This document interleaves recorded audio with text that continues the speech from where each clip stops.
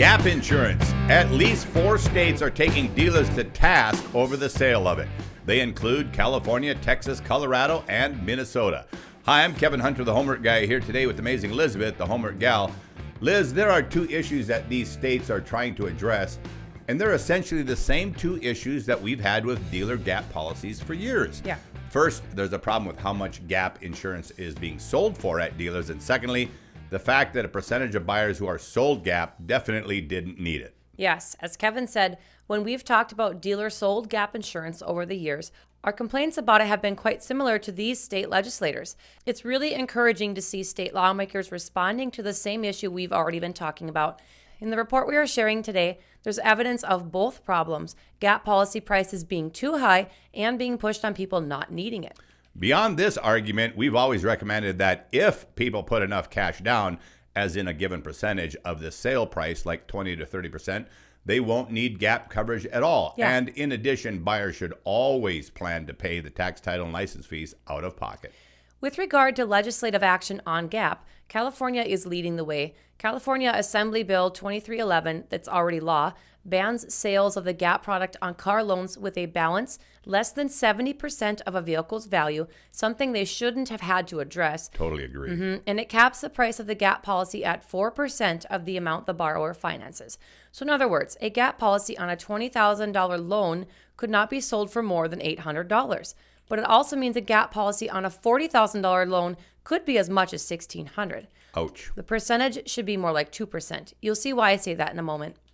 What we've been saying for years is that dealers are infamous for pushing gap policy insurance on car buyers like it's candy, and they don't stop just because somebody has enough cash in their deal and clearly does not need it. Yeah. This year, California auto dealerships have had to quickly react to get in compliance with the new state crackdown by cutting the price of the coverage and selling it less frequently on vehicles with smaller loans, as data shows. The Assembly Bill 2311 we're talking about became law in September and took effect January 1st this year. Every state needs to follow suit.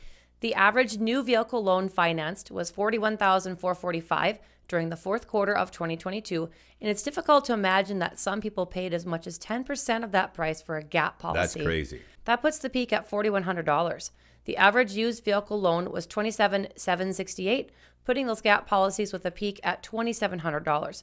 Total insanity, actually. With the passage of the law in September, you'd think dealers would have started complying right away, but as you'll see in a moment, no, they didn't.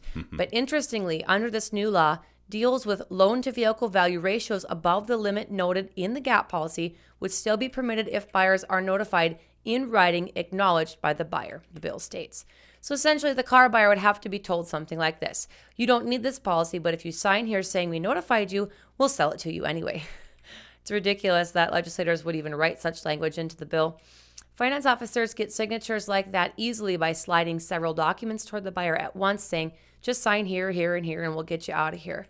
The buyer thinks that they are helping to speed things up. They trust the officer and they just sign everything.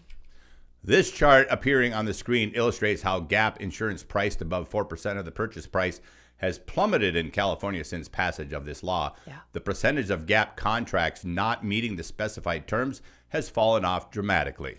If you take a closer look at this chart, it shows that in February of 2022, 24% of car deals included a gap policy that exceeded 4% of the financed amount.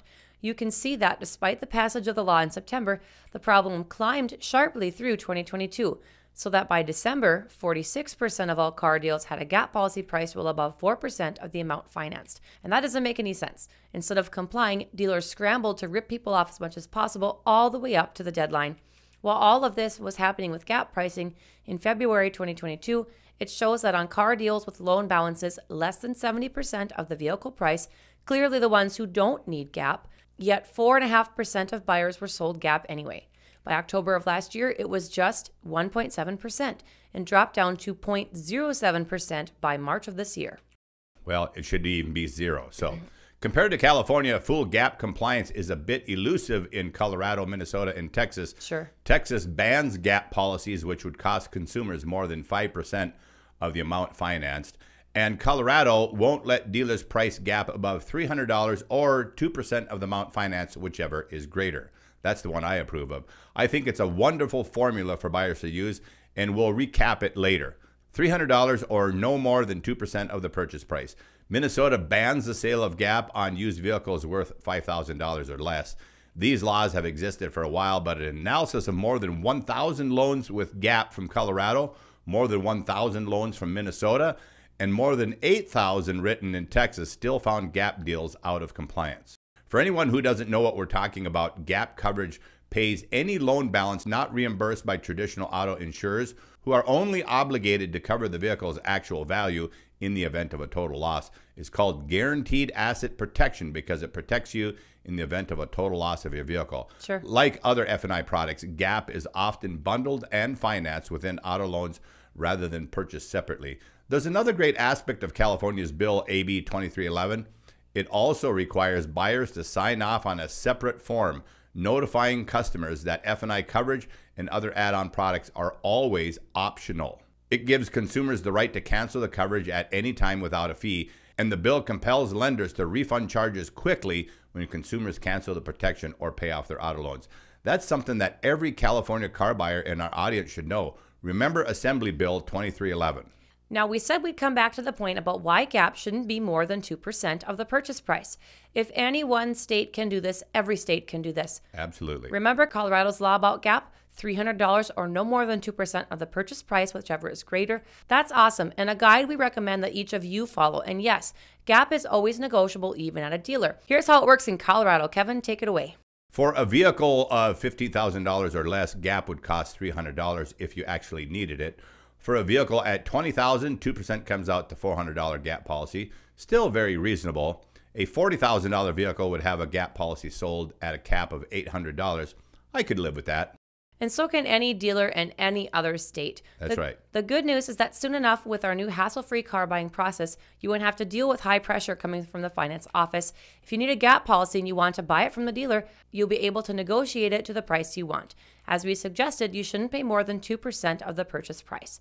You'll be able to avoid dealer hassles because, as we've been saying in recent shows, we are in the beginning phases of launching some tests with the hassle-free car buying process that we've been talking about. Toyota is the most likely first brand, and the most likely state to start in is Florida. On the other side of the country, California is also an early adopter state, likely to go live too, and we're very excited to be sharing this news with you today, friends. If you jumped on our notification list looking for a Toyota in Florida, don't be surprised when I call you and say, "Hello, my friend, this is the Homework Guy. We are now ready to help you buy a new car." By the way, if you're new here to the Homework Guy channel, the hassle-free car buying process we've mentioned, it's definitely not too late to get on the list. Find the link in that description box down below or visit our website, thehomeworkguy.com, to find it. As always, don't forget to hit the subscribe button and ring the bell for notifications.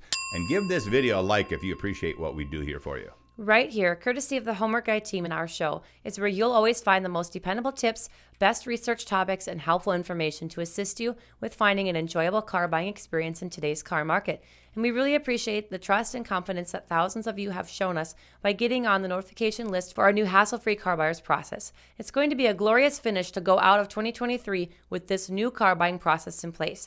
Find the link for the sign-up sheet just below the video and also on our website, thehomeworkguy.com. By the way, if you're new here, we invite you to join our huge YouTube family. If you've just recently joined us as a subscriber, we thank you, appreciate you, and welcome you aboard. Also, thanks again to our many faithful followers who just keep coming back, and to all of our longtime subscribers out there, you guys rock. God bless you all. I'm Kevin Hunter, the Homework Guy, signing off with amazing Elizabeth, the Homework Gal. The Homework Guy team is serving truth and justice in the car business and always will. We gotta go.